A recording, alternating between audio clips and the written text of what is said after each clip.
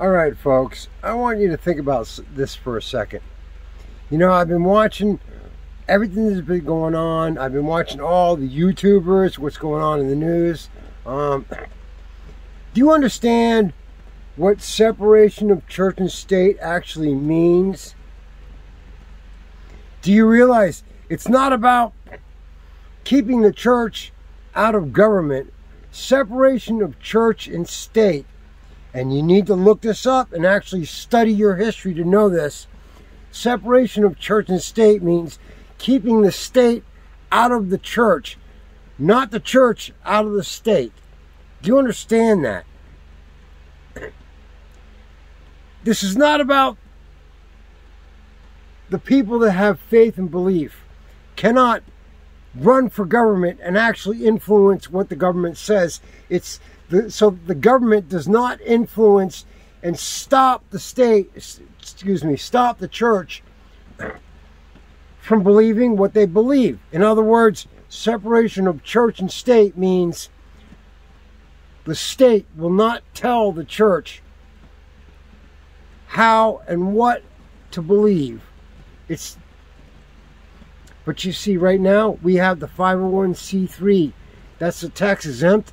And if you look into the 501c3, now, by what that says, for you to take your tax exempt status, the government now tells you what you can preach and what you cannot preach. We have become Babylon. Do you understand that? Scripture speaks about mystery Babylon. And the reason why it says mystery Babylon is because it's not Babylon of Babylon where it was located in Iraq. It's mystery. Now we know. We are Babylon. And those of us that believe in Christ, we're like Daniel. We live in Babylon. What does Scripture speak about? What happens to Mystery Babylon? People, you need to wake up. I am so tired of you people that think there's a difference between being awake and being woke. Those that are awake, those that see the truth and see what's really happening. And then you have those that are woke. They're woke to being sheeple, and they follow what the government says. They believe what the government says. They listen to the propaganda. Do you realize that during the Obama administration, they actually legalized propaganda for the government to speak to the people? The government can legally lie to you, and you don't even know it because you haven't paid attention to what they were saying. The government can legally lie to you, and they are in control of the media. So therefore, your CNN, your MSNBC, your Fox, all of them, they're all in on it against you. And you don't even realize this. Man, people, look at where the world is at right now. Understand. We are on the verge of nuclear war, and y'all are worried about Credit Karma, or what company I'm going to apply at with their app so they can buy my clothes for me because I don't know how to dress myself. I'll tell them what to do, and they'll send me my clothes. That's where your mindset is at. You do not understand where we're... Do you know Christ? And I said, do you know Christ? And most of y'all watching this are going to be like, oh man, he's a Jesus freak, you know. You know what? You need to actually open up that book and do a little reading. Rather than just disregard what we're saying, how about taking the time to go, you know what? I'm going to disprove him. I'll open up his own book and I'm going to prove him wrong. Open up that book and read it. Hey, if you're going to prove me wrong, don't just disregard what myself and many others are saying. Do your own research. prove us wrong. Right now, we are in a nation where men can be women, women can be men. And there's what, like 60, 70 different genders that they're saying now?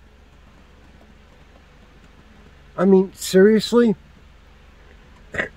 You know, when I was born down here, I had parts, and I didn't know nothing. I didn't know nothing until I was, what, 12, 13, before I started waking up what guys, boys, and girls were. But now, they're in 2nd and 3rd grade, and they're trying to teach them that they have a choice. And they're influence them to do things that's just not natural. They don't give them a choice. They don't reach the age where they actually have the idea in their head to go, you know what, I have to make a decision. They're in the age where they're very, very, very influential, and they're learning. And now these people, you're sending your kids to a place. It's not public education. It's government education. Do you realize that? And they're teaching them what the government wants them to learn. Man. I'm what? I'm 57 going on 58, you know? And it's like, in my lifetime, from the early 80s when I was 15, 16, 17 years old, until now, I've seen such a mass change in culture. It just, I slap my head, I go, no time in history has there ever been a mass change in culture like there has in the past 40 years. And when we look at what's happening right now, and we look at Scripture, and we look at Daniel, we look at Ezekiel, we look at Isaiah, we look at even the books of Moses in Genesis, we look at in the New Testament, we look at what Christ said was going to happen. We look in the books that Paul wrote. We look in Revelation, the book that John wrote. And everything is all being fulfilled. And right now, we are like on the cusp of all this. Now, I'm not going to say, oh, we're going to be raptured before this all goes. And I'm not going to say, oh, we're going to be here until this all ends. That's going to be what it's going to be. I have my own personal beliefs and I stand by them. But we shall see.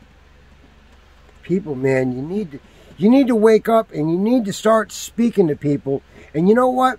If they come down on you because you're speaking against modern culture and the woke generation, then so be it. Because what do you want to be? Do you want to be on the side of man?